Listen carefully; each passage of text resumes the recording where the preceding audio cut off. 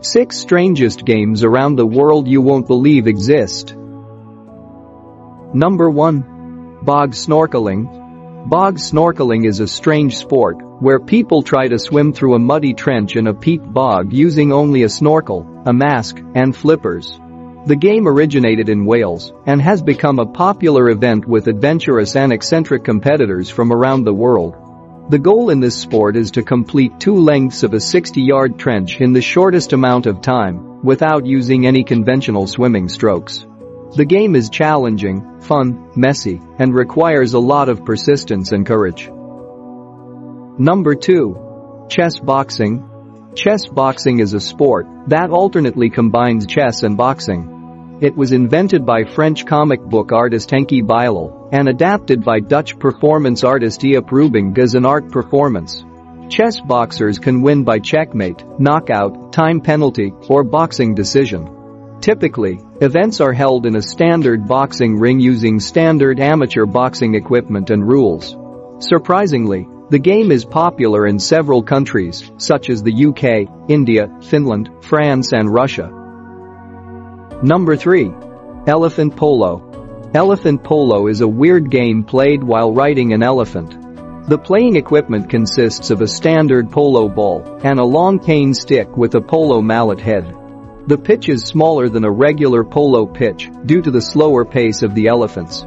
2 people ride each elephant, a player and a mahout who drives the elephant. Elephant polo originated in Meghali, Nepal, and today the sport is governed by the World Elephant Polo Association. It is mainly played in Nepal, India, and Thailand.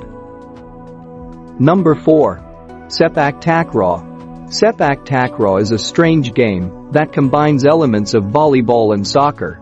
It is played between 2 teams of 2 to 4 players on a court like a badminton court, with a ball made of cane or synthetic plastic. Players use only their feet, knees, shoulders, chest, and head to touch the ball.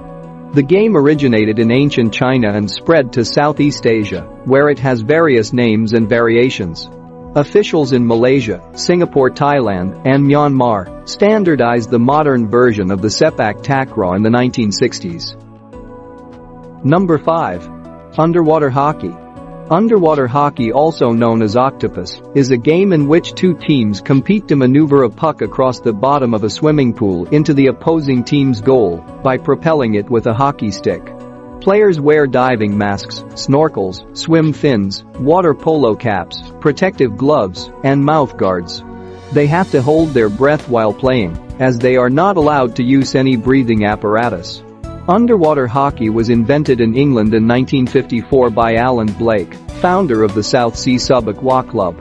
It is now a global sport, with 68 countries participating in the World Championship.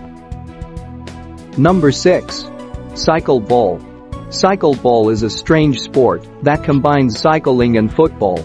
It is played by 2 teams of 2 players who ride fixed-gear bicycles without any brakes or freewheels.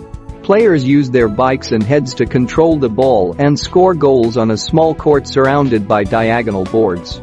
The game was introduced in 1893 by a German-American Nicholas Edward Kaufmann and is popular in Europe and Japan. It had its first world championship in 1929.